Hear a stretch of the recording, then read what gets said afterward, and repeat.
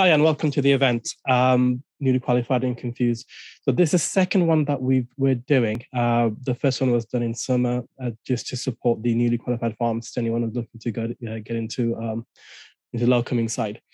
So the way this webinar normally works is that the panel introduce themselves, they tell their stories about how they became, how they got to where they are, and then we'll go into Q&A. So you get to ask any questions you want about locuming, salaries, and how to negotiate better salaries, especially if you're an employed pharmacist. So on the panel, we have myself, Tohidul Islam. I'm the founder of the Pharmacist Cooperative. We'll have Alsidair Jones. He's a GP practice pharmacist. We also have Paul Summerfield, who's a trained barrister and a locum pharmacist. We have Bilal Anwar, who's a locum pharmacist, worked for NHS in various roles, currently works for Omnicell as well, and he founded the CuRis locum platform. We also have Imran Butt, who founded the Centra Consultants accountancy firm. So he will talk to us a bit more about accountancy and as a locum, when you need to start setting up your company, and tips on how to get it right the first time around. So just to start off, so I'll tell a bit more about myself. I qualified in 2005 and I went straight into locuming. And one of the pieces of advice that I had from a regional manager was that when you're a qualified pharmacist, when you just qualify, rather than going into an employed position, we would like you to first locum. And this is because you can work, after working in various different companies, you can understand how they work. You can bring the best of what you've seen around to an employment position. And that really stuck with me ever since. And after locuming for pretty much every company out there in the Northwest and the Northeast side, even down to Midlands and Wales, I've seen some big differences in how the companies treat their staff, how they treat their locums, and the companies that treat their staff well, especially the locums, those are the ones you're going to go work with, because if they can treat their locums well, they'll treat their staff well as well. So in 2016, we founded the Pharmacist Cooperative as a online platform to bring pharmacists together on a single platform. And because of various issues that we were having, and the constant drop in salaries and the locum rates, we needed a platform where we as pharmacists could come together without being harassed by the employers, our locum agencies and coordinators and all sorts. So in 2018, we registered as a cooperative. The Pharmacist Cooperative was officially born on the 31st of August 2018. And the whole purpose of the cooperative is to bring the pharmacists together, speak on behalf of pharmacists with one unified voice. I mean, as long as you're a pharmacist, you can join the cooperative, whether you're employed, whether you work in industry, hospital, or even if you're a pharmacy owner, you can still join, and nothing stops you from giving your voice and discussing points that are issues that affect you as a healthcare professional. And recently, you've seen a lot of the work that we've done around remote supervision, trying to put an end to that one, trying to cap university places, ensuring locums get a fair deal, ensuring employed pharmacists get a fair deal as well. We work with a lot of organizations, including the PDA, to ensure that the pharmacists get the best possible support. I'm a locum myself, part-time, and part-time I look after the Pharmacist Cooperative. So most of my time is basically spent online, dealing with other companies and other organizations. So when I do go to locum, I do still see the issues that we've been talking about for a long time, the lack of staffing, the overpressure. That hasn't changed. And our salaries, recently they have gone up, but since 2005, our salaries have constantly gone down. And when I qualified, it was about £25 an hour. And if you put that onto Bank of England website on inflation, that rate that equates to about £40 an hour in 2021 or 2020. But if you ask a company for £40 an hour, essentially what was the same rate in 2005, you probably get blacklisted. And one of the things we're trying to teach locum pharmacists is that you are a business. Obviously, we can't tell you what to charge, but we can teach you how to use the market insight, which is why we've set up the pharmacy review, where you can review a branch, you can put your salary down. We have a locum rate heat map, so you know what the previous rates were in an area before you take a shift. We're developing the website Circle, which is going to replace our network, our social network, and that will have all the locum jobs and pharmacy ratings, accountancy, everything in one place. But you can still get access to the data on locum rates, the pharmacy reviews. Just send us a message on Telegram, and we'll point you in the right direction. So I want to, I've still got people waiting. So I want to bring on Paul Summerfield next. He's a locum pharmacist and a trained barrister. Paul. Hi there, and thank you to everybody who has attended tonight. I know it's a Sunday evening and you may have had other things to do, so it's great to see. I think we're all here. A lot of people coming in to join us. Can everyone please mute their mics? Thank you, Tohidul. Okay, so I'll tell you a little bit about my background, how I started. So I basically registered in 1997. You know, dinosaurs were still roaming the earth at that point, or it felt like it anyway. Came on straight from pre-reg as a locum pharmacist, started locuming around, thought there must be more to life than this, so I decided to go and do a law degree, then a master's in medical law, then I read for the bar, and I was called to Lincoln's Inn in 2007.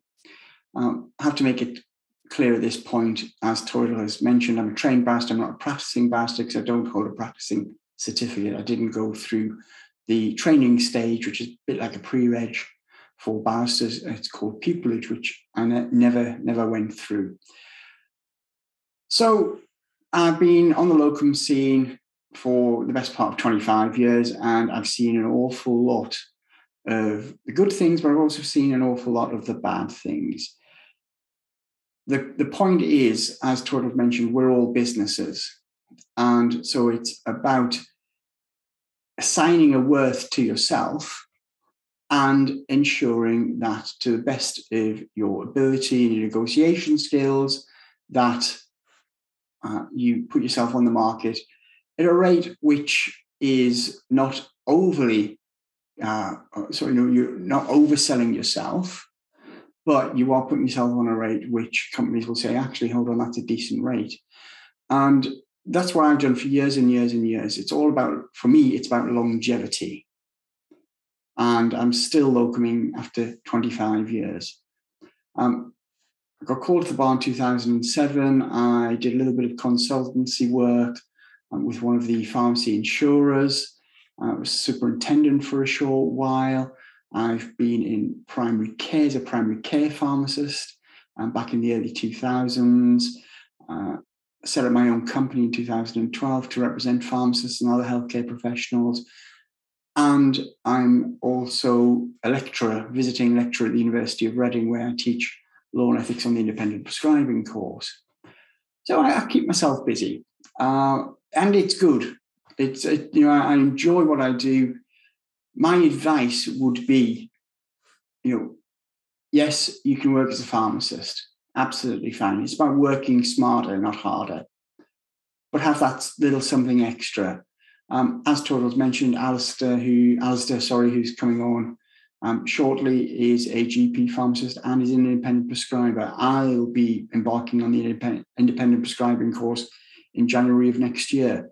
I would certainly recommend that when you are all at the point where you can enroll on the IP course, that you do so. It is a game changer, and it is going to mean that we're going to be using more and more of our clinical skills that we've been taught at university, and you're going to be putting those into good use and using them wherever you end up.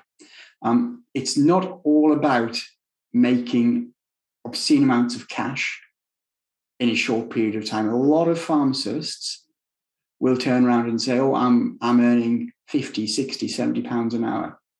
Yeah, they may be, but they're only earning it for a short period of time.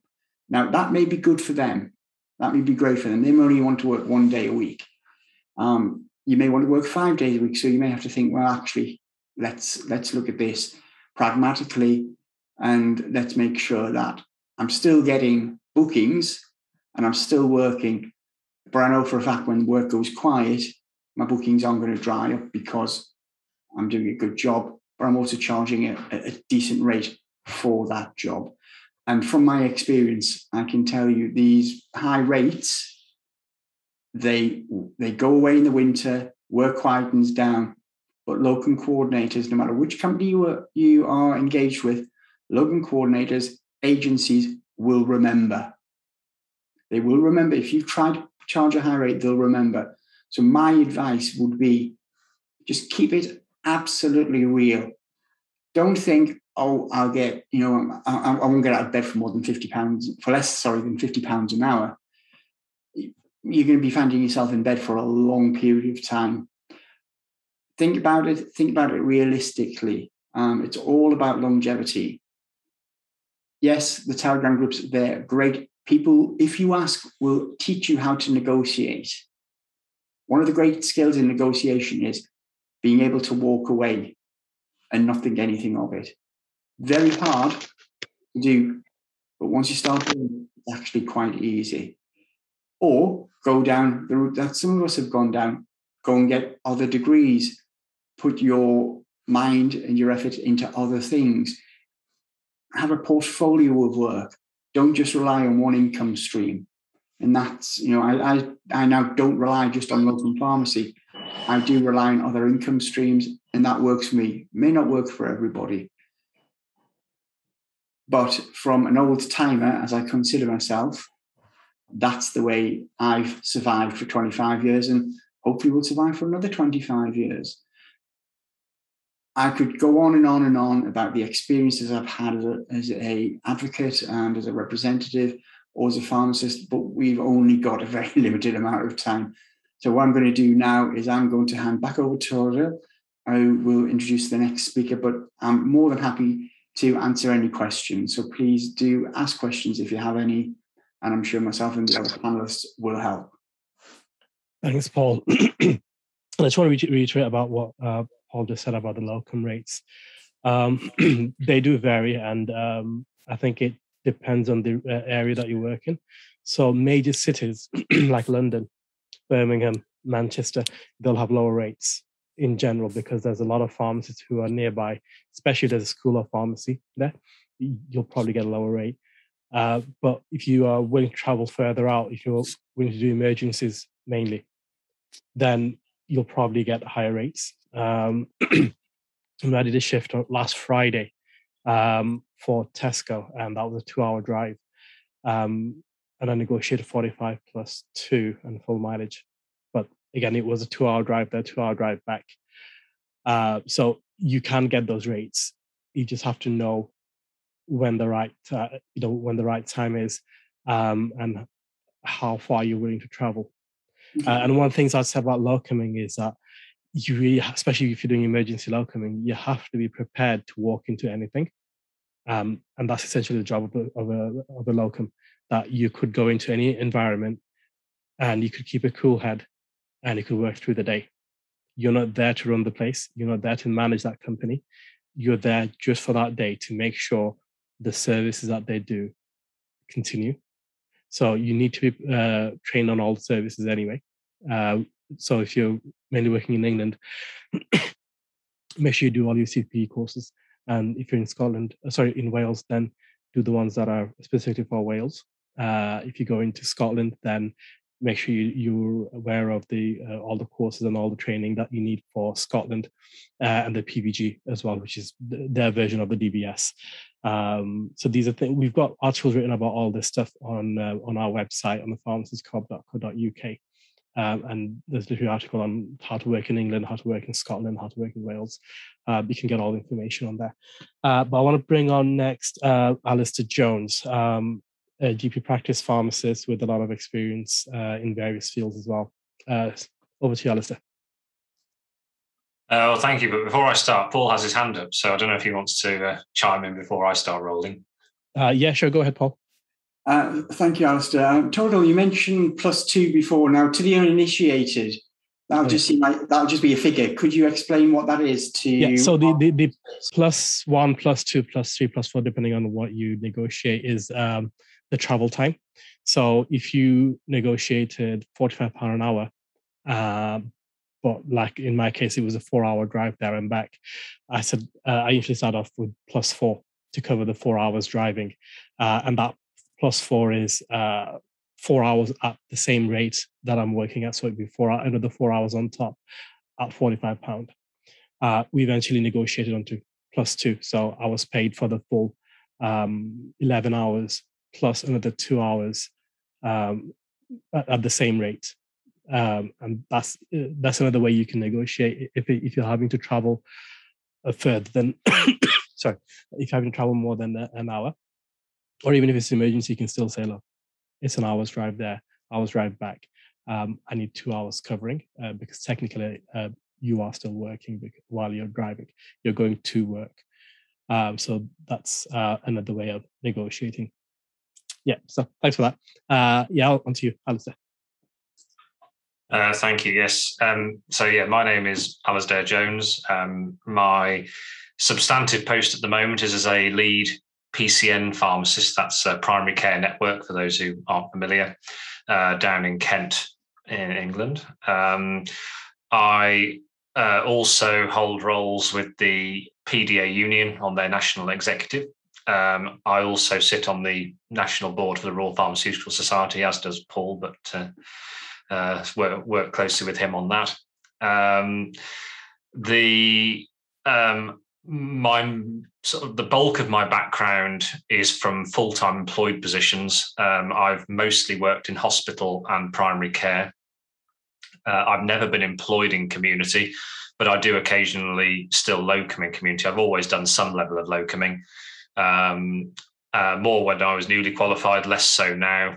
But again, I've seen a wide spectrum on my patch of sort of pharmacies to work in, and it's still quite useful, even though I don't work in community pharmacy day to day. It's given me a good foundation to understand what goes on in community pharmacy, because I do have to work with them sort of on a fairly regular basis. And also by doing it occasionally, it just keeps my toes in the water, understand what the current issues are. Going back initially, so before I sort of move on to my current roles, talking about sort of the Pharmacist Cooperative in particular, I joined the Pharmacist Cooperative I think almost from its initiation. And prior to joining this group of people, essentially with a common aim of kind of sharing collective knowledge and supporting each other, I really didn't have a very good awareness of. Are you going? Where? Oh, does somebody agree? Can somebody agree the mics? When I first I qualified back in 2014. When I first started locuming, I had really no idea that you could negotiate your rate. And of course, looking back now, that seems ludicrous. As someone who's self-employed, you of course have that ability, but and it turns out a lot of others did not realize that this was something you could do. And you know, of course, as Paul's just put in there, you know, agencies and the companies that are trying to hire you, of course, they have a vested interest in paying you as little as possible. So they're not going to volunteer any information that means you're going to get paid more. And so it's important for all of us to support each other and educate each other about what our worth is as pharmacists, essentially. And expanding a little bit on what Paul said, yes, that we don't want to price ourselves out of the market, but similarly, there is a wide range of should we say capabilities, but there's a spectrum of people that will turn up in a pharmacy, and if you are someone who is hardworking and can offer extra services down the line, perhaps you are a prescriber and you can offer something in that sense. You're going to get booked again and again. Companies do value that generally, certainly the smaller multiples and independents in my own personal experience. To move on a little bit from locuming, because there are others with more to say on that. So my main background is, my current background is primary care, and I have worked in hospital for a few years as well. The pay as an employed position is obviously less open to pay within an NHS role there's no negotiation really. There's agenda for change, pay scales, and that's it. There's no room for flexibility. But once you start getting into the private sector, which of course is where GPs reside, they form part of the NHS in the same way that community pharmacies do, but they are still private businesses. It then very much is up to you to negotiate your salary. Now, of course, you'll be told various things. Well, this is the market rate, and we can't pay above this, but that ultimately is a business choice. And you should feel free to walk away if you don't feel that matches what you feel you're worth. It doesn't serve to be overly ambitious, certainly, but having an awareness of what you can bring to the table is important. So, for example, when I joined PCN, my current PCN role, I brought with me prior primary care experience. And there weren't many of us at the time. Of course, there's quite a lot now. But at the time PCN started, I was, relatively speaking, one of the few, certainly ones that were moving into PCNs. And so that was a big selling point for the organisation, for me personally. And since then, I've now completed additional training, the CPP pathway. Of course, I had to do that. For those of you that aren't familiar, all of the PCN roles require you, as part of the funding, to do an 18-month pathway through CPPE. I've also become an independent prescriber. All of these things should increase your value to an organisation, but they're not going to volunteer to pay you more. It is up to you to seek to negotiate that. Again, I definitely think there's something to be said for expanding your role a little bit outside your day-to-day job, even if it's not something that pays that much. Sometimes it's about soft skills, transferable skills, things that you could use in sort of perhaps a future stage in your career. I think there's definitely something to be said for training in areas that are allied to pharmacy. I think I know of several people that have gone into law, like Paul. Increasingly, I think things like genomics are going to be a very big area for pharmacists, and people who get in early on that are going to be in an ideal situation. But yeah, I think my take-home message, and I said I'm happy to answer questions afterwards, but my message to all of you would be, look for organisations that are going to offer you support. Pharmacist Cooperative, PDA. Make sure you join. You're going to need indemnity insurance anyway. The PDA is going to give you free union membership, so that just makes sense. The Pharmacist Cooperative opened my eyes to things I wasn't aware of to begin with. Just having that support of peers, was particularly useful for me. It's not just for locums. Obviously, there are benefits of the organisation that particularly suit locums. But as I said, I don't do that much locuming, and I'm a member. So my hat off to Tohidul for setting that up. But yeah, that would be my sort of main message. And before I start rambling too much, I'll pass back to Tohidul. I'll answer any questions a bit later on. Thanks, Alistair. I hope you found that. Let me get the words out right. Hope you found that useful. I think I'll just give some really good points around negotiation and the rates. I think it's right. I think some people do get very overly ambitious about the rates. And I've seen some people who will accept shift, and then as soon as they get a better rate, they'll cancel with a day's notice. And that's very, very unprofessional. I think if you're going into locuming, your reputation is very, very important. You go into an environment, you deal with it. And when it comes to accepting rates, whatever you've accepted. Yes, the companies do sometimes cancel shifts in the last minute for various reasons, but that's them. You need to make sure you maintain your professionalism. And if you've accepted a rate, take it on the chin, someone else giving you a better rate, then there's other people who can do it. And you can do it next time. Hopefully you can negotiate better rate next time. But as I said, market insight is the most important thing. Speak to your peers, ask them what the past rates were.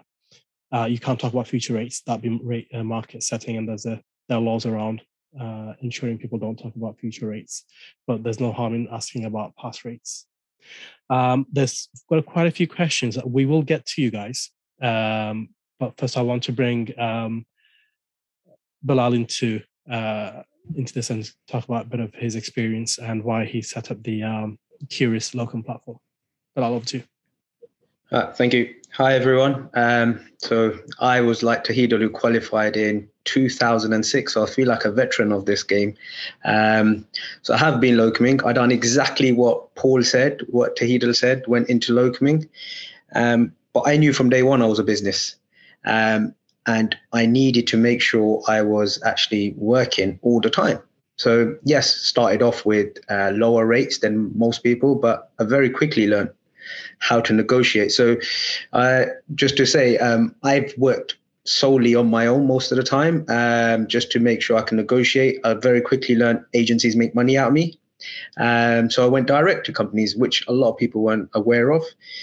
And I'll echo again what Paul, Alistair, everybody's saying. There came a time in the locuming world that rates did drop and work was very hard because we had this whole influx of new universities, foreign pharmacists, whichever way you look at it. So you have to go and reinvent yourself. So what did I do?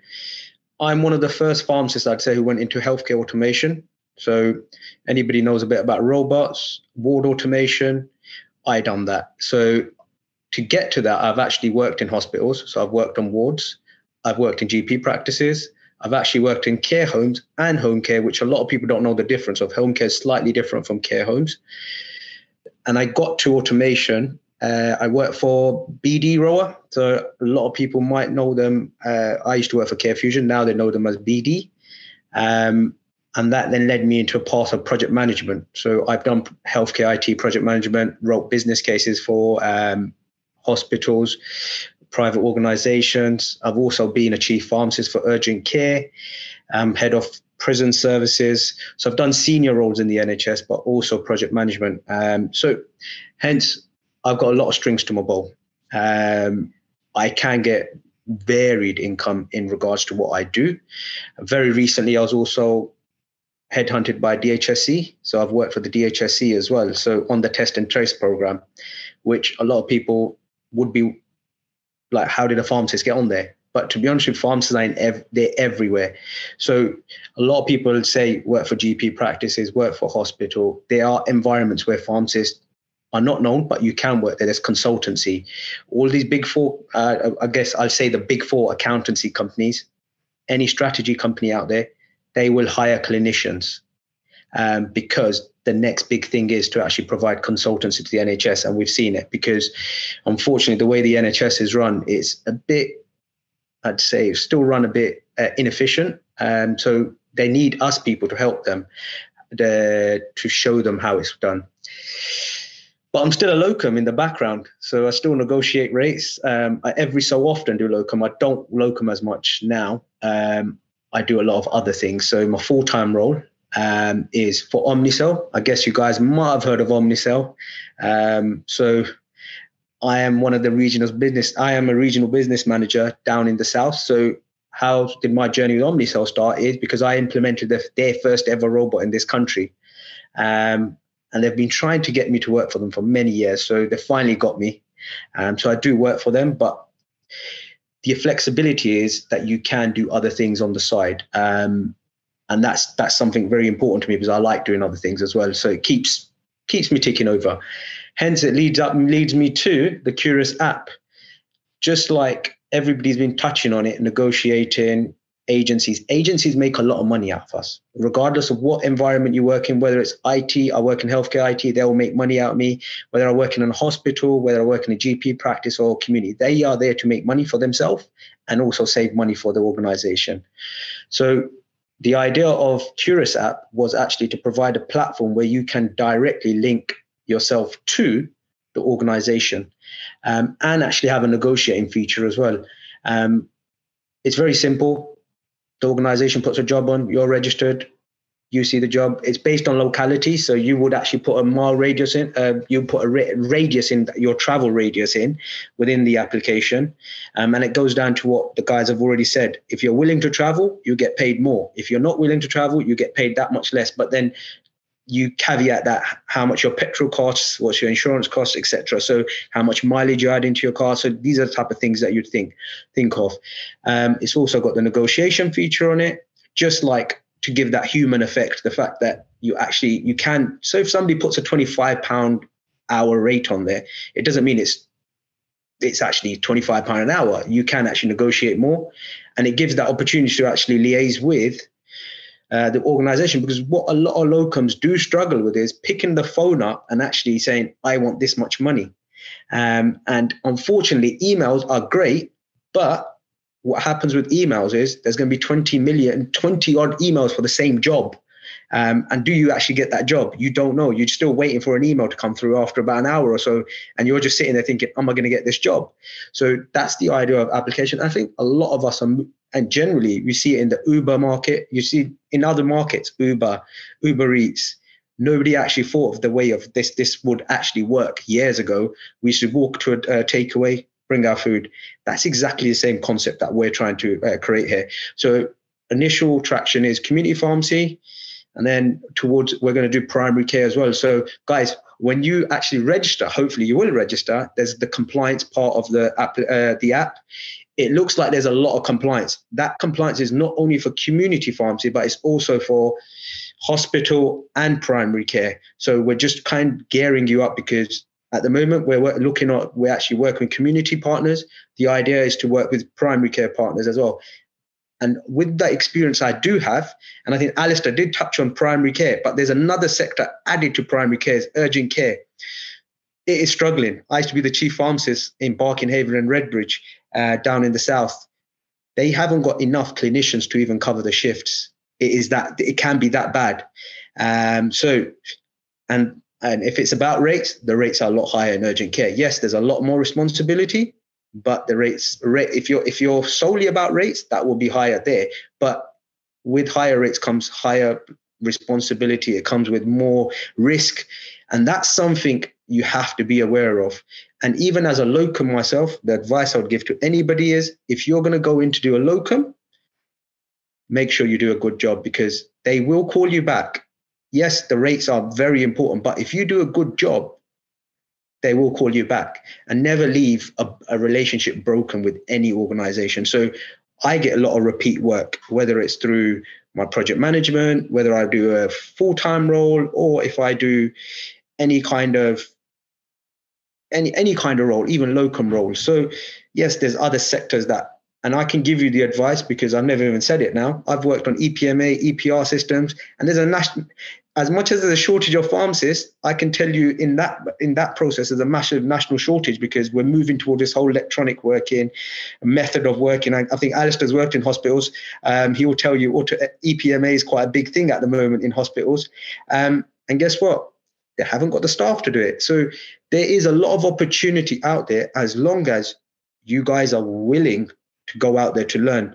And it doesn't mean, I've never done an extra degree. I've never done an extra course in my life. I've never done anything extra. All I've done is made sure I do what I can do and learn from other people as well. So there's different ways of working. So everybody's got a different way of working. No, I've not even done the independent prescribing course, but I've got a different niche from Alsidair.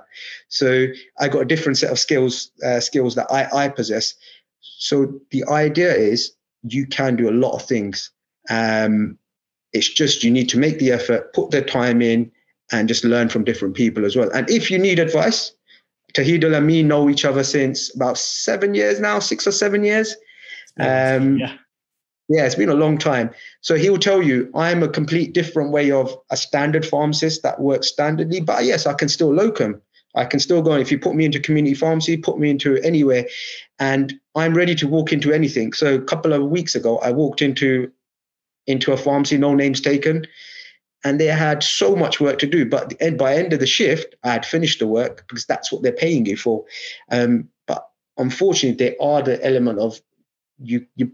There was a saying, I don't know if you guys are going to agree with it. There was a saying called the newspaper locums. And what that meant is they would pick up a newspaper and sit in the corner and hardly do any work. What that gives us is a bad reputation. And that's what locums now it's lazy locums, isn't it? That sit on the phone all day. Yeah. So effectively, guys, if you're going to do a shift, give your best. If you don't want to do it, just don't book it. That's the way I look at it. And remember, everybody knows this game of poker. Locuming is like poker. And if you're going to negotiate rates, you got to be willing to take a no as well. And again, Paul said it, willing to walk away from a shift, knowing when it's right for you and when it's wrong for you as well. That's my kind of brief introduction, but I will be at the pharmacy show. Come along to the Omnicell stand. Come say hello. I'll introduce you to a few other guys, ladies and gentlemen there. So, different ways of working. So guys, I hope that's useful. Thanks, Bilal. And I think I'll touch on before we introduce Imran and talk about the accounting side, the salary negotiation for the employed positions. Now, I'm not sure if you've seen the messages on Twitter a couple of days ago about the 3 large employer organizations that came together and said the starting salary of a newly qualified pharmacist can be anything between 25 to 35,000. That was about 15 years ago, 20 years ago. That would have been a starting salary. But right now, most of and through the figures that we've got on Pharmacy Review, the average pharmacist salaries are around 47 to 60,000. As a newly qualified pharmacist, you are no less responsible than someone who's been qualified for 30 years. So when you start a job, you'll be just as responsible. You'll be doing just the same thing. Yes, you'll have less experience, but you get paid to take the risk. And as a pharmacist, you shoulder all the risk of that pharmacy. Anything that goes wrong, it's on you. So the starting salary isn't 25 to 35,000. It's closer to 50,000 as a newly qualified pharmacist. But one thing you need to be aware of in community pharmacy, you kind of go in and you hit the ceiling of salary, and that's where you pretty much stay. Busier pharmacies will pay a bit more. Sorry. I'm aware of pharmacists who earn 80,000 plus to manage a branch, but those are very, very busy branches. And it also depends on what you negotiate. You can also negotiate a yearly bonus. I know one pharmacist who, I think 6 months after qualifying, he took on a superintendent position. And he was offered £75,000 per year plus 10% bonus on profits. So again, it's just like locuming. You can negotiate the salary as an employed pharmacist as well. Again, ask your peers. We are doing research. I know we are constantly asking people to give us feedback on what they're on, and we're releasing those to our members. So so with the employed pharmacist, that'll be the same. You have to negotiate. Just want to bring on Imran next. But before I bring him on, I just want to ask any locums or newly qualified pharmacists out there, what do you think is the best time to register your company or register yourself as a locum? Hi, Tohidul. I'm Imran Butt from Centra Consultants. I'm the general manager there. and we specialize in locum and contractor clients. We've got currently just over 200 locum pharmacists who we do the accounts for. The best time to seek out an accountant would normally be 2 weeks to a month before doing your first shift, especially if you're going to be doing locum work as your full-time employment, because more than likely it would be beneficial to have a limited company rather than being a sole trader. And if that's the route you're going to go down, then you do want to get the limited company form and then the business bank account opened before you do your first shift. Which would, at the moment, some of the major banks are taking 4 or 5 weeks to even open up a business account. So definitely 2 weeks to a month before your first shift, you'd want to get that arranged.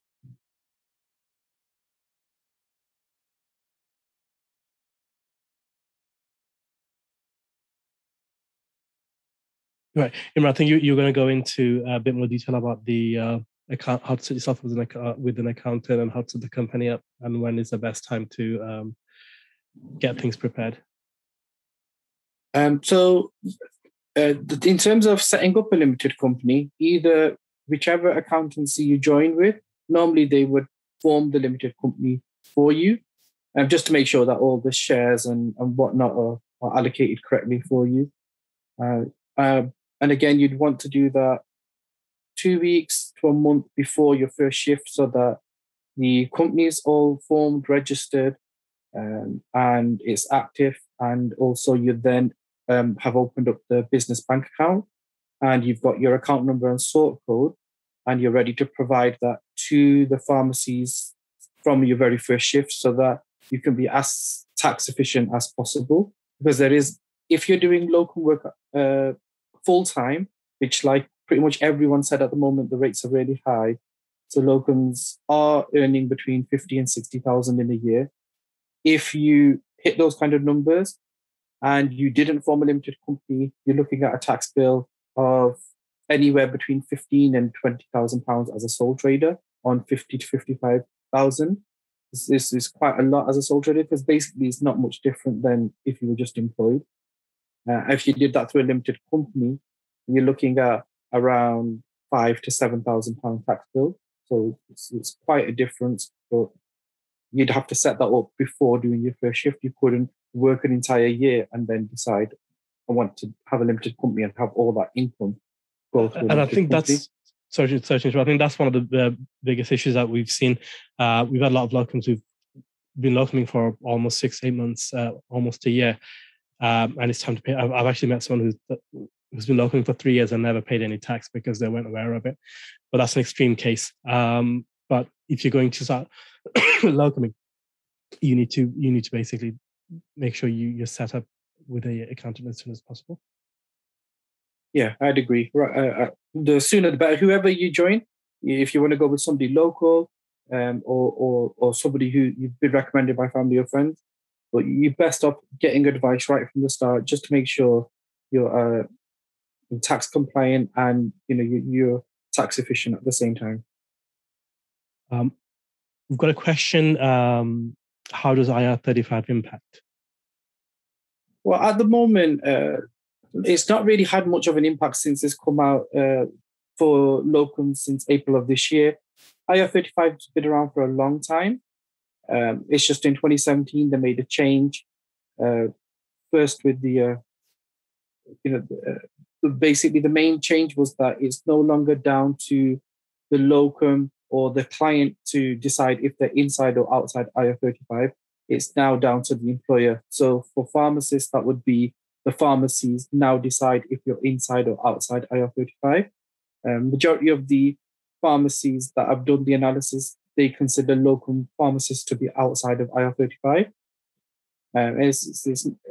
There's only Lloyds and Asda who are not saying you're inside IR35. They're just saying they're only going to pay you as a sole trader. So they basically decided, we're not going to pay you through a limited company. So if you think, again, it's something that would need to be discussed. But if your majority of your shifts were going to be for Asda And Lloyd's, then it's debatable if it's worth having a limited company since they won't pay you into a limited company. And all they mean by what it means to be inside or outside IR35 is if you're inside IR35, you're basically paying the same tax rate as an employee, but without any employee benefits.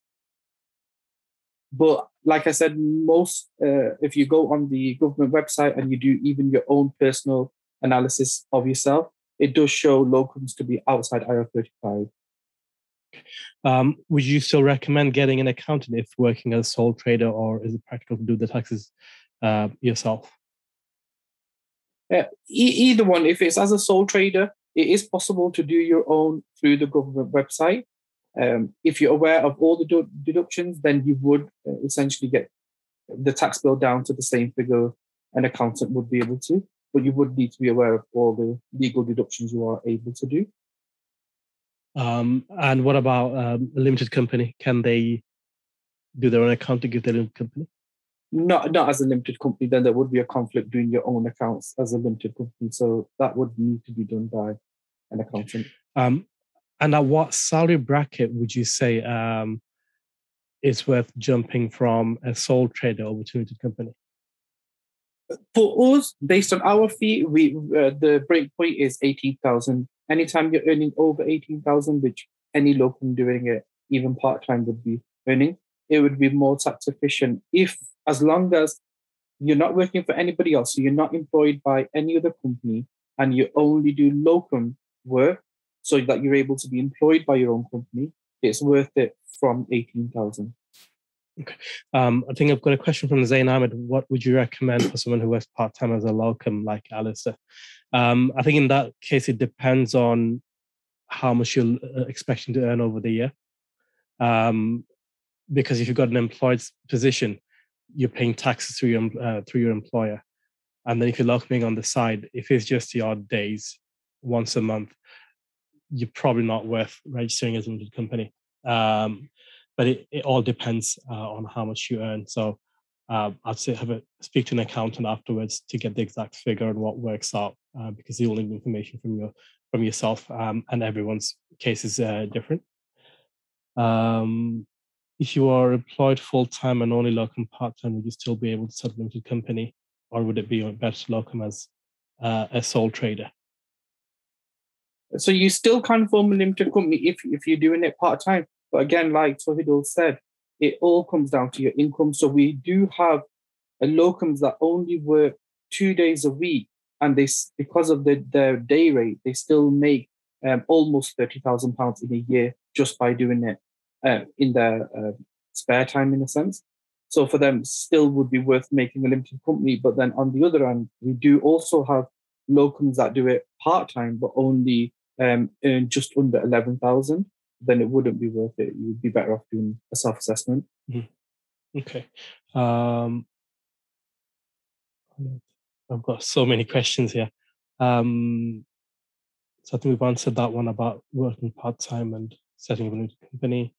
What would you advise for locums that do not locum full-time, but like us in part-time? We've answered that one.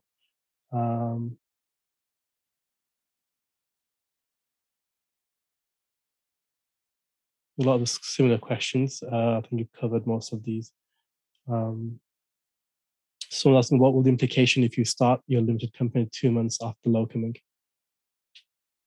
You just would have to declare the first 2 months as a sole trader. And that's one of the reasons why you wouldn't want to leave it too long, because the taxes on as a sole trader are higher than through a limited company. But once you form the limited company, then it's one of those sooner the better kind of thing, especially if you're doing it full time.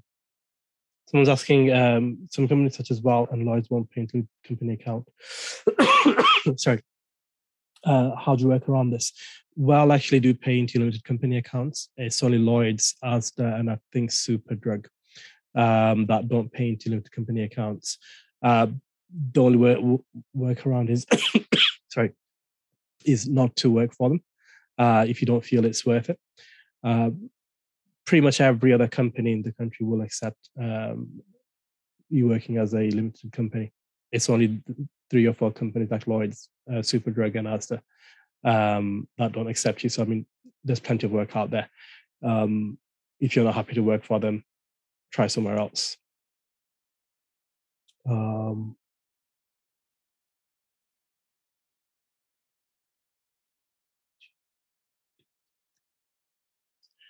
Elaine, we can do the DBS checks for you through our website. So if you need any DBS full vaccination, just have a look at our website on this under the services tab. Can you transfer money from limited company account to personal account, or would you be taxed twice?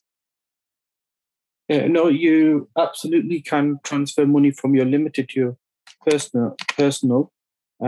Just has to be in a tax efficient manner. So for locums that are doing it full time, then we would set them up on a salary. So they'd get a salary at the end of the month. So they would transfer their salary from their business account to their personal account. And the other benefits of being a limited company is that you're able to reimburse yourself because you work for your limited company for your mileage, which is at 45p a mile for the first 10,000 miles, and meal allowance. So it's quite a generous rate, and you're able to transfer that at the end of each month. Okay. I want to see if there's any questions for any of the other panelists. I think we've covered quite a bit on accounting. And if you want to speak to Imran directly, I'll leave the number or his contact details. I can email them out to everyone who've registered. So agencies are there agencies that are, which companies are best to work for as a locum? I mean, we do on pharmacy, we do have a rating system. So far, from what I've seen in the past 2 years, all the data that we've gathered, the best ones are usually the independents and the smaller companies. They tend to look after pharmacists better. Of all the big multiples, they're all essentially the same. I've not come across anyone who's thought, really highly of the big multiples. Some branches are good; they're really good to work in. Some branches are really bad. So it's a mixed bunch. Some area managers are great to work with. Some aren't. So in terms of which companies are best, I think it's more down to which individual pharmacy is better to work in. Like I said, some are great, some aren't. If you go on the network, we do have the reviews. Sorry. We do have reviews of a lot of the branches, so we can give you that information on any specific branches that you may have. Again, the actual site where you can read the reviews will be going live soon as well, so you'll be able to check that individually. Tohidul, if I could just chip in here, there's been a couple of questions. I think Imran will be better to answer this. A couple of questions regarding getting paid into your personal account as a sole trader, then transferring to the business account. Imran, what would you advise on that? It's quite messy, from my understanding. Yeah, you wouldn't be able to do that because Asda and Lloyd's, essentially them paying you only into a personal account. They're saying that you're a sole trader. They're deciding for you. We're treating you as a sole trader, basically saying we're not dealing with limited companies. You then couldn't so you wouldn't be able to claim meals or mileage for those shifts because you're working as a sole trader. And then you couldn't then transfer the money into your business account because it wouldn't be correct because it's not a bit, Lloyd's or Asda hadn't paid you into a limited company. So we couldn't all of a sudden make it look like it's business income and we're paid as a sole trader. We would need to declare that income separately on a self-assessment. Are there any other questions, Paul? Paul? No? Okay. I'm just going through the questions here to see if there's anything that we haven't answered yet. How does one get the details of the coordinators? This is from UJ. I've heard go to the stores and ask, and which I've done, but hardly ever get info. And when do you email or phone? Nothing comes of it. So I'm wondering if there's any public area on the TPC forum where you can get the information. The best thing to do is contact the head office directly. So Boots, Lloyd's, and pretty much any pharmacy out there, rather than going to the individual branches, which works great if you're going to the actual independent pharmacy owners. With the multiples, you really want to go straight to the companies, call them at the head office and say you want to register with them. There is also obviously CuRis as a Locum platform. They'll have a lot of jobs on there, so you can register with them and see all the latest shifts that come up. Like I said, going to individual branches is probably not the most efficient way to find work. There's a lot of work out there, and we do advertise a lot of those jobs on our platform, on the Telegram platform. But most of the jobs going forward from tomorrow, they'll be posted on the members group first for at least a full day before they're posted on the open network. So if you want to get shifts or have access to the largest number of shifts, you will have to join the members group and get access to all those shifts from there. But I would generally recommend going direct instead of going to company. There's a lot of agencies out there, thousands of them, but not all of them are that good to work for. Most of them will try and bring your rates down. They won't negotiate for you, or they won't make an offer. We've had some some of the largest agencies threatening locums who wanted to negotiate higher rates. Had one guy he only asked for £35 an hour from Boots, and the agency threatened them, said, if you keep asking for these rates, we'll report you to the GPHC for profiteering, which is completely unprofessional. It's not even within their area of remit. GPC, it's got nothing to do with them. It's between you and the company. So, sorry. So just be careful who you work for. And like I said, we have got a top 10 list of the best Locum agencies. Have a look at that and just avoid the ones near the bottom of the table. Could you please expand on what you mean by keeping a portfolio for work? Alistair, do you want to take that one? Sorry, what question was that? Could you please expand on what you mean by keeping a portfolio of your work?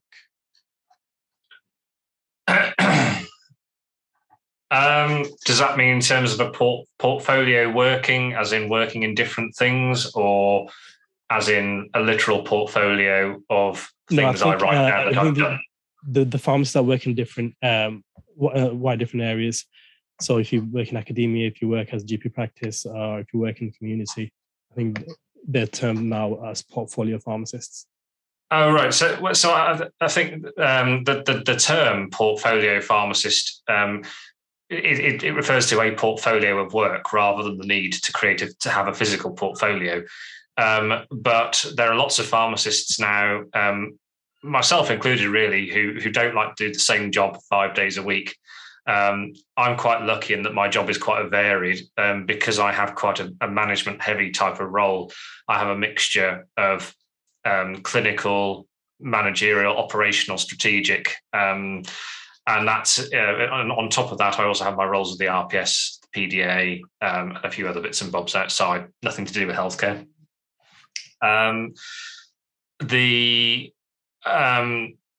I would say in order to develop a portfolio career, if that was more of the focus of the question, it helps to have a little bit of experience in each area first.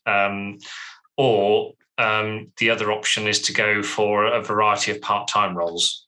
But probably in hospital, those aren't that common, I wouldn't say, from personal experience. Within general practice, I'd say they're more flexible. Community pharmacy, I have never been an employee in community pharmacy, but I would imagine there are some of those. I know people who have done part-time roles in community. But having an idea about having some experience in each that you want to go into will certainly put you in good stead for developing more of a portfolio career later on. It's not to say you can't do it from the start. I'm sure it's possible. Things like academia are more difficult to get into initially if you've got no teaching experience, I would say, because as Paul does, he's brought in because of his expertise in law and ethics that he's built up over a career. I do have some experience in academia, but that was when I was doing postgraduate study full time, and then you just get dragged into it, and then you're expected to do some teaching. So if you do decide to go and do something like a PhD or some other sort of postgraduate full-time study, that's quite a good inroad into academia, if that's something that interests you. Alternatively, there are lots and lots of teacher practitioners that universities rely on. So if you live reasonably close to a university, there are quite often those kind of roles available. Okay. If that doesn't quite answer the question, please do put in the chat and I'll expand a little bit more. What's the best way to get into GP practice? Or get your foot into GP practice? There is no best way, I wouldn't say. There are certainly ways that make it easier. I have hired several pharmacists over the last 2 to 3 years, and they come from a variety of different backgrounds. It's a complete myth that one background is better than another, in my view. I think historically, some might. So if you go back 5 years before the creation of PCNs, I think pharmacists from hospital backgrounds might have found it easier. I certainly don't think that's the case anymore. Certainly my juniors come from a variety of backgrounds and levels of experience. I have one newly qualified pharmacist. She got onto the register last month. And at the opposite end of the spectrum, I've got one of my colleagues who's been on the register 30 plus years. And they all bring something different to the table. I would say having some, if you're coming at the beginning of your career, having some sort of experience within general practice obviously gives you a bit of an edge, and that might be through a part-time, a cross-sector placement or a joint pre-reg opportunity. It might be, I'm not saying you have to do this, but some people do, go and do a little bit of shadowing in general practice, just so they can say, look, I've done a little bit. That I'm not saying that's necessary at all. That's just what some people choose to do. It ultimately does depend a lot on who's hiring. I think if it's GPs hiring, they'll have a particular kind of person they might be looking for. If it's pharmacists hiring, I think there's a lot more open-mindedness from my personal view as to what kind of skills, what kind of person makes the best hire. And for me, the best kind of person would be someone who is very much into sort of personal and professional development, is willing to take responsibility for a lot of learning that comes with any role, but within general practice, the learning curve is quite steep. And of course, certainly within PCN roles, there's a lot of training through CPPE. You'll have to do your prescribing. These aren't optional. They're mandated by NHS England. And that's a lot to keep on top of in terms of on top of a full-time job. So certainly natural aptitude, there's got to be that there. But ultimately, I think attitude towards it all is far more important than your background. Thanks, Alistair. We've got so many questions. I know we're supposed to finish at 6 o'clock. It's 10 past. Just going to take a few more questions, and then if you have any more, I'll say join the Telegram. Just to say, there are other career paths as well.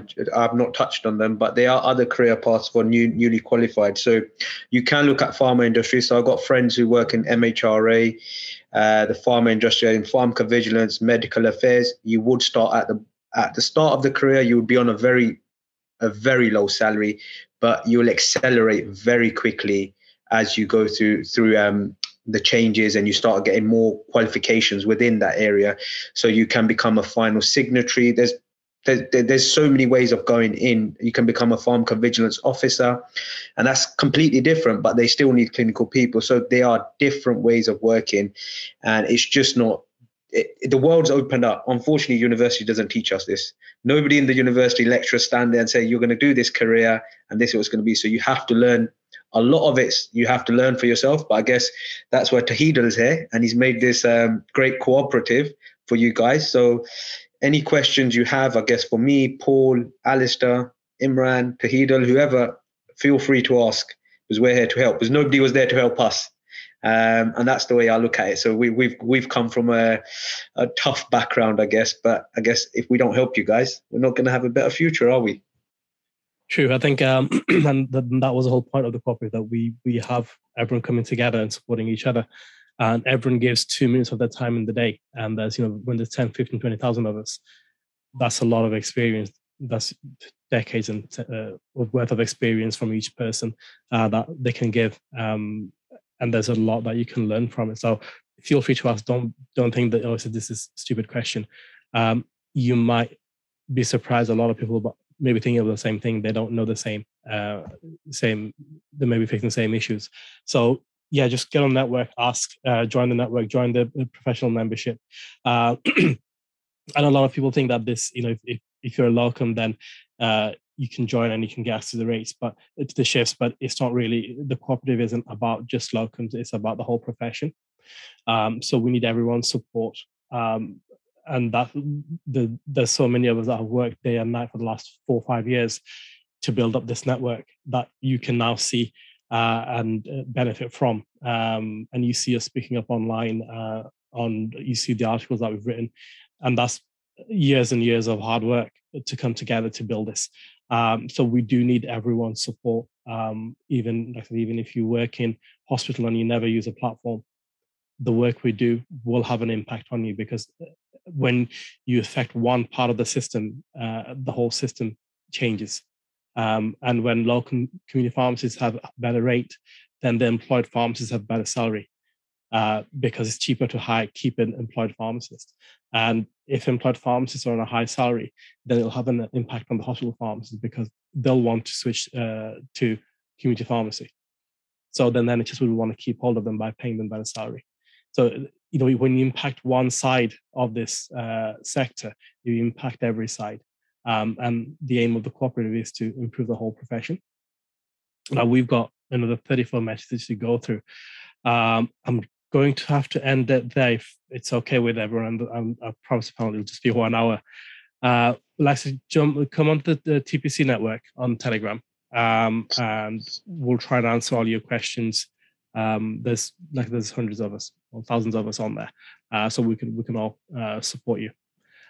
Any last words from anyone? Tohidul, if people want contact details, please can you provide contact details of myself? If people want some kind of advice or anything, I'm happy to answer questions. And whoever comes to the Farms Show, just come along. Don't worry, I'm not scary. I'm a normal person, so you can come and talk. Same here. I'm not scary. A lot of people think I am. I had a reputation at one of the universities I used to work in. People wouldn't come to me because they thought I was the scariest character ever. I'm not. One thing I would say, though, is, a bit of general advice. Don't do stupid stuff. If you don't do stupid stuff, you're not going to get into trouble. If you do, GPHC will come and have a chat with you. So, really just keep that in the back of your mind. The amount of people that do stupid things and then, come to me to help them deal with it. Don't do the stupid stuff in the first place, and you'll be absolutely fine. And I think actually we've done some podcasts together, me and Paul. Again, I'll send you links to those videos so you can see some of the stuff that people do get up to. Some very well-known pharmacists have got up to in the past as well. So yeah, don't do anything silly and you'll be fine. I'll be at the Pharmacy Show as well this on the 17th and 18th. I'll be there both days. So if you've got any questions, feel free to ask when I'm there. And I think, Paul, you're going to be there as well. Are you coming to the Pharmacy Show? You're on mute. Are you coming to the Pharmacy Show? Oh, yes, I'll be there. I'm going to be in the supervision crowd at 20 to 10. So I'll be there and making my views on remote supervision very well known. Yes, I think that's another key area, and everyone's starting to go now. But if you could just stay for a few more minutes, remote supervision is a big topic, and there's a lot of powerful organizations that are trying to push for remote supervision. So we need everyone to speak up against remote supervision, because what will eventually happen is you'll have one pharmacist running 4, 5, 6 pharmacies. And it's all about cost saving. It's not about improving the profession. It's not about improving the access. There isn't a shortage of pharmacists. There never has been. Okay, I know there's a big thing about there's a big shortage of pharmacists now. What's happened is pharmacists are now asking for better rates. They've realized they can demand better rates. They can negotiate better rates, and to save costs, there's this big push for in the media that to say that there is a shortage. There absolutely is no shortage at all. On average, 4 pharmacists per pharmacy in the community. What's happening is a lot of companies like Lloyd's are finding it difficult to recruit and retain their pharmacists, and for very obvious reasons. But rather than admit that some of these companies have a problem with retention or hiring, what they're saying is there is no one to work for them. So we need everyone to speak up about these things, expose these companies and the poor practices. So remote supervision is one area. Pharmacy shortage is another area that they're pushing. Apprenticeship is another area that they're pushing for as well. So there's quite a few things that we as pharmacists need to push back against. So yeah, come along to the pharmacy show, and you can ask us any questions you like. Imran, any last questions? Any last messages before we go? No, but I'm happy to answer any questions. So if you leave my number, anyone's free to call and we can discuss their situation and work out what's best for them. Cool. What I'll do is I'll email everyone who's registered for the event tonight, Imran's and everyone else's Twitter handle, and I'll give Imran's contact details as well, and also Bilal and his link to his CuRis app, so you can all ask them for advice, or if you just need to have a chit chat with them, feel free. Alistair, any last words? Not from me, only that I hope it's been useful, and yeah, feel free to reach out to me, as I've said, on Telegram and Twitter and things like that. Cool. Thanks, everyone. We had about 200 registered, but we had at least 100 people on at one time. So thanks for coming today. Thanks for all your questions. Again, please do join the Pharmacist Cooperative and join as a professional member. Your £30 a year goes a long way in supporting the work that we do. And you can claim it back as an expense. You get the discounts on a lot of our products and services, which kind of gives you the money back anyway. So it's pretty much cost neutral to you.